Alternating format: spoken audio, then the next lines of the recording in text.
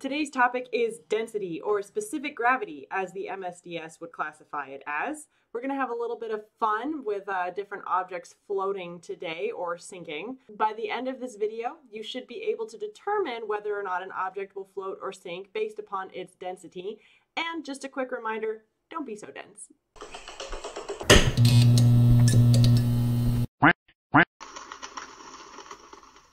The timeline for today's lesson. First and foremost, we're going to explain why the heck I look like that, and also what that is, and why that happens in the first place, using density. But first, let's have a little bit of story time about Archimedes. Archimedes was a Greek mathematician who died in 212 BC, rip Archimedes. But he is the person who is coined with that typical Eureka phrase. And the reason that came about is because he was tasked by the king to determine whether or not the goldsmith had cheated the king on making his gold crown. So the goldsmith had been given a pile of gold. King said, hey, make my gold crown, goldsmith person. And the goldsmith person then took that gold, made the crown, gave it back to the king, but the king was suspicious and said, no, I think this goldsmith is up to something fishy. He stole some of that gold and replaced it with something different, maybe silver, something less valuable, and put that in my crown. So he said, hey, Archimedes, do me a favor, bro. I want you to go and figure out if the goldsmith cheated me.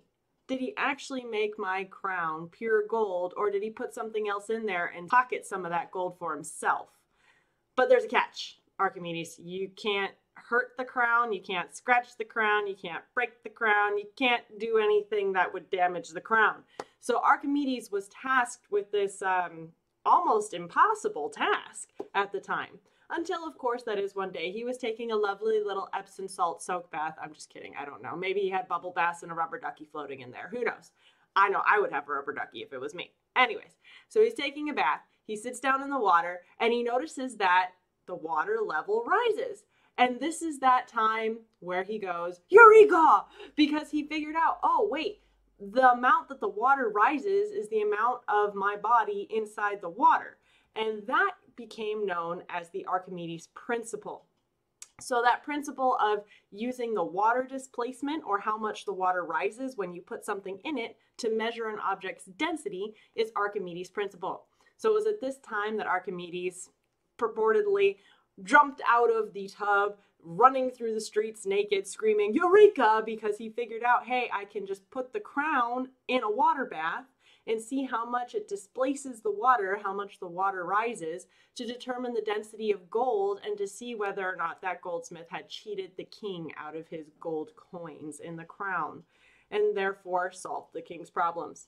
So using the same kind of logic that Archimedes stumbled across in his nice little bubble bath soak with his rubber duck, let's look at some other objects and see whether they will float or sink in terms of density.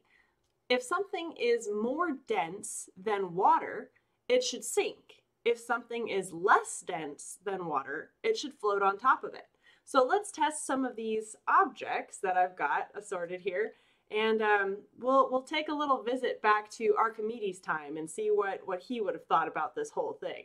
Ah, yes, thank you, Duckonta, for the wonderful intro. This is Archimedes here, and we are going to be looking at whether objects float or sink. What do you think? That is indeed a part of density, which is what I am known for. Eureka! Let us take a look into this float or sink concept and apply this density right away. We have here a container of water. And we're going to place objects in this water and see if it floats or sinks. As you can see on this container, I have black Sharpies written right there. So you can see if the water line rises when I add objects to the water. Now, when things are added to the water will rise because of water displacement. And that is how I determined that the goldsmith had cheated the king and he was beheaded. Let us begin. First, we will try a frozen tomato. Float or sink? It sunk. We will try a not frozen tomato. Float or sink? It is sort of floating, but sunk underneath the water. Not fully floating. We have a frozen banana. No peel. Float or sink? What do you think? And it is floating. Indeed, it is floating on top of the water. Lovely. Lovely. And we notice that the water line is rising past the Sharpie from water displacement, according to the density of the objects added to the water. We now have an ice cube. Float or sink? And we see it floats on top of the water. Does not sink. Because ice, as it is frozen water, expands and floats on top of itself. Becomes less dense, that is why it floats. How about an apple? Ah yes, an apple. Float or sink? In this case, the water level has risen quite a lot because the apple is quite large, and it is sunk in this small amount of water. How about an empty soda can? Limoncello flavored, very good. It floats. It is less dense than water. Next in our floating experimentation, let us try an orange. Float or sink, what do you think? Ah, yes, well, in this small amount of water it appears to sink. However, if I had more water, we would have to try again and see if it floats, like in a bathtub or something. Ah, yes, indeed the orange floats because it just was not enough water in the previous container. And now to also test the apple in the greater amount of water. Ah, yes, indeed, it also floats just as the orange does. Notice that the water level did rise. How about this wax candle? Float or sink? It is floating. Floating on top of the water. How about this ping pong ball? Float or sink? It floats on top of the water. It is less dense than water. How about this rock that I found in my backyard? A rock, float or sink? It sinks down to the bottom. It is more dense than water. And this piece of wood, will it float or sink? It floats. It floats on top of the water. It is less dense than water. How about scrunched up aluminum ball? Ah, it floats less dense than water. And last but not least, a pumice stone. Necessary for cleaning your toilets at home. That nasty ring around the toilet. Yes, indeed. In my day, there were no toilets. We just pooped in a hole in the ground. Okay, so now this is a pumice stone. Will it float or sink? Let us see. Ah, it floats. Flotar. It is floating on top of the water. It is less dense than water. So what was the point of this whole thing anyways? Well, first and foremost, to see that things do float and some things do sink in water. There are two different things, and that is because of the density, whether or not it floats or sinks relative to the density of water itself. Now, the other thing that's important here is that we can see that each time we add things to the water level changes. That is water displacement, and because of that, I was able to determine that the goldsmith was a cheater, and he stole the king's gold from his crown. So what can we do with this information? We will turn that back over to Duckonta, and she will tell you what you can do with it. Ah yes, thank you for that send-off, Archimedes. Good to have you back. So what is the point of that? What was the point of Archimedes' visit to us? The point was to tie it back into the MSDS lesson from before. Now, MSDS stands for Material Safety Data Sheet, and using Material Safety Data Sheets, we can determine the specific gravity or the density of objects. So we already have a lot of these numbers, these values, documented for different chemicals and different objects. So what we were looking at there, the orange, the apple, the wax candle, wood, rocks, just a bunch of aluminum, all those things you can find the specific gravity number value for in an MSDS. So last lesson, we looked at the MSDS value for rubbing alcohol, which we determined to be 0.7850 grams per milliliter. And then we looked up the MSDS for water and found the specific gravity value to be 1 gram per milliliter. And finally, we checked out corn syrup's MSDS and looked for its density or specific gravity and found that to be 1.4 grams per milliliter. Now, with this information, we already know that if something is more dense than water, it will sink. And if something is less dense than water, it will float. So what we can now see is that if we have a numerical value that is less than 1, it should float. If it is greater than 1, it should sink. Where did I get this 1 from? The 1 is water's density. Water has a density of 1 gram per milliliter, which makes it a great baseline. So any numerical value that's less than 1 is going to float on top of water because it's less dense than water. Anything that's greater than 1 is going to be more dense than water and will therefore sink in water. So a really cool thing you can do with that information is literally stack things on top of each other according to their densities, which I have done for you here. So I'll try and show you that there. So literally these are 3 separate chemicals. Hold on, there we go. There's 3 separate chemicals right there. The bottom one is going to be the most dense. The middle is water with just blue food coloring, just a drop of blue food coloring in it so you can see the difference. And the top is something that's less dense than water. Those are 3 separate liquids completely separated from each other purely based on their densities. So the bottom is which chemical? What do you think? The bottom is the most dense, so it would be the corn syrup, 1.4 grams per milliliter. So this bottom right here is corn syrup. The middle blue is our water, and this top is the 0.7850 grams per milliliter isopropyl alcohol or rubbing alcohol floating on top.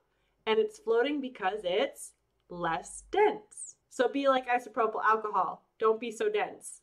So the summary thus far is that density and specific gravity are synonymous words for each other.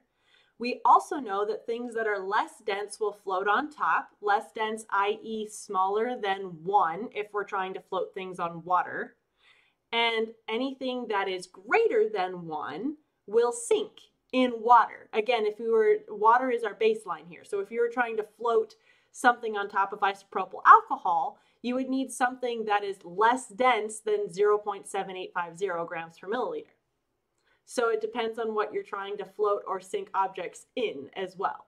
The next thing I'd like to talk about are those units, those grams per milliliter.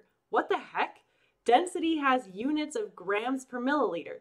Just like when you step on a scale at home, you have units of pounds. Or when you're driving your car and there's a speed limit on the road, there's units of miles per hour if you're in the United States. Because here in America, we reject the Imperial Majesty's standard units of metric systemness.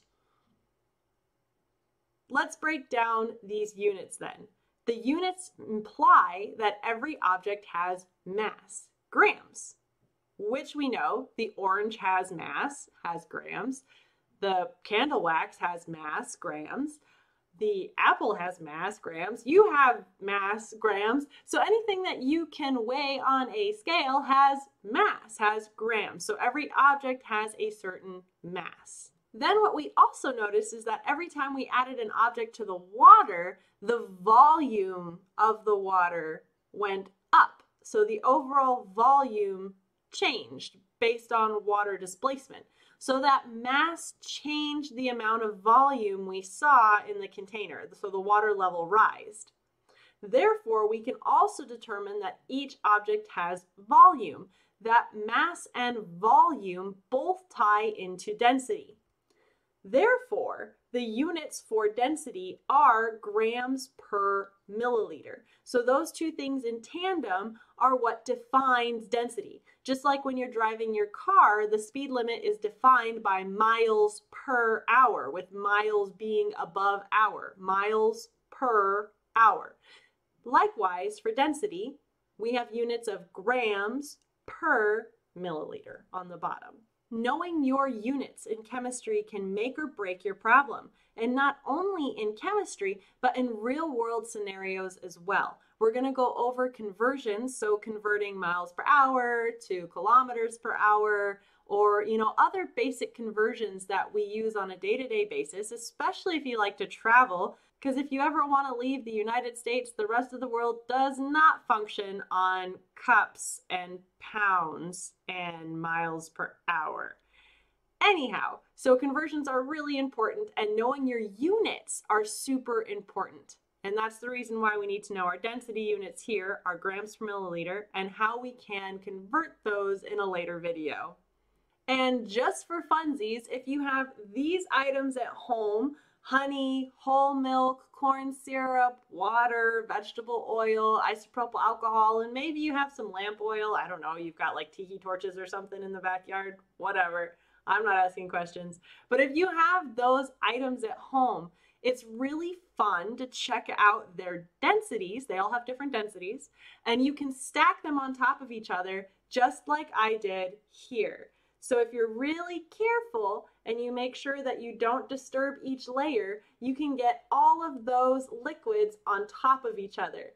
And they look really, really cool. I highly encourage you to try it, to do it. I've done it before. It takes a lot of patience, especially when you get to the ones where the densities are very close in values. But doing something like this is pretty straightforward. You can't mess this one up very easily. So if you want to try one just in general, just for funsies, I also encourage this is like the basic level. What's behind me over there, that's like the master level. You have to be very sleight of hand. So again, this one is that corn syrup, water, isopropyl alcohol. That one you can't mess up. Give it a try. Post pictures of anything you do in terms of density columns, or if you go out and you check out MSDS sheets for other liquids that maybe you want to try stacking on top of each other and see the density differences. Oh, another fun thing to do is to put in objects in here and see where they stop in your density column. So if you end up getting all of those things on top of each other, then try dropping in a paperclip. Try dropping in a grape tomato. Try dropping in, a bunch of little things and see where they stop. Maybe like one of those little plastic beads or a penny, and just see if they stop at any specific level, and that'll give you an idea of that object's density as well. Pretty cool home experiment, especially to kill time in COVID if you happen to be like quarantining or isolating yourself.